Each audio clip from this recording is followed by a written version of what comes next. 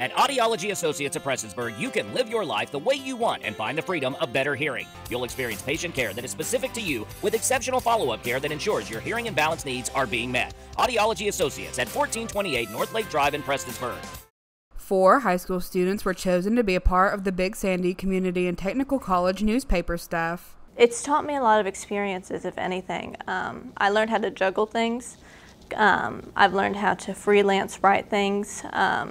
I was taking quite a few classes this past semester, but I was also doing the newspaper, and I was able to also have a stance of, I guess, power and use it in a way to help others and to encourage people and whatnot.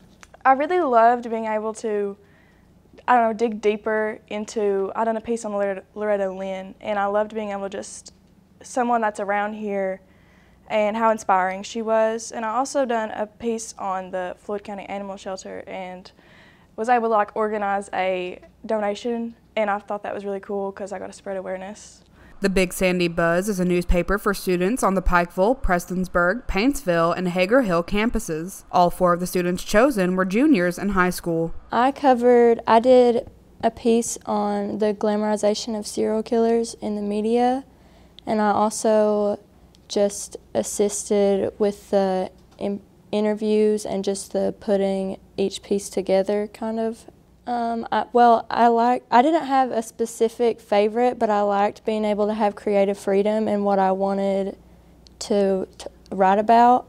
Even though you're in college, don't think you can't join stuff because it really does help and it's really fun.